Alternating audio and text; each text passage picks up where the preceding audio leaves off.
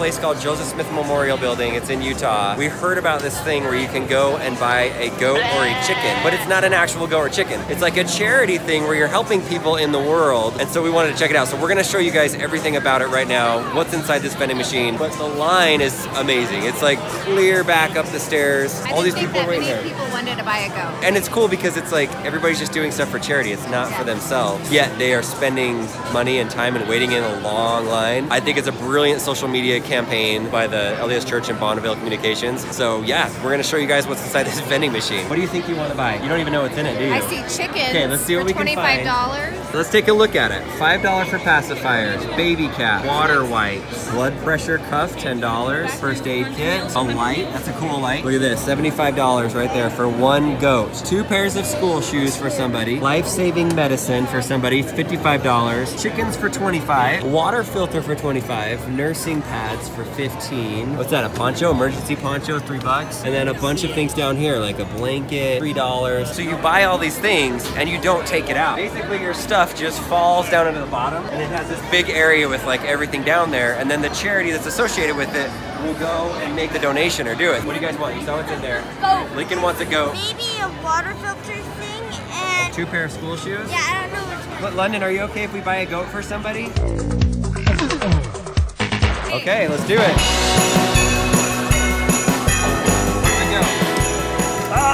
There goes our goat. We did it, we just bought a goat. We did. This is the first goat I've ever owned. I mean, ever bought. We don't really, oh, it's the last one. Okay, let's get the shoes. It says some families not having a good pair of shoes prevents them from even going to school. Here we go, school shoes. Let's see it dry. Oh!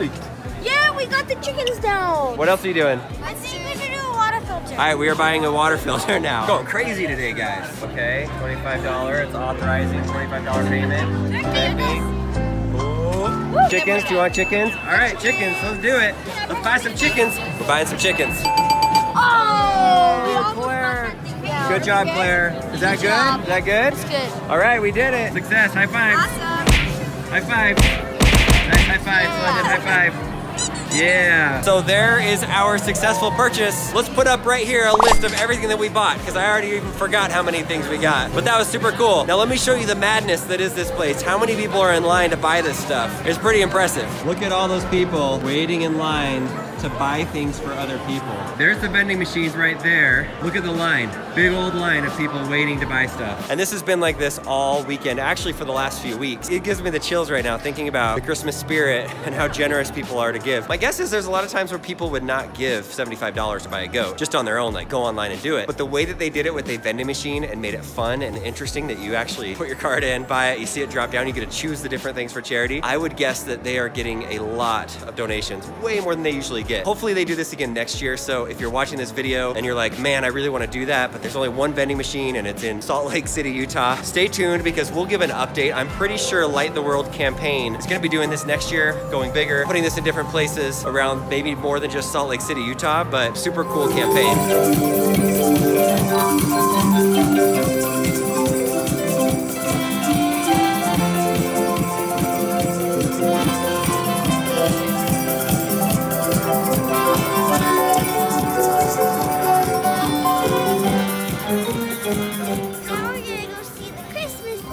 This is the prettiest place to see Christmas lights in Utah.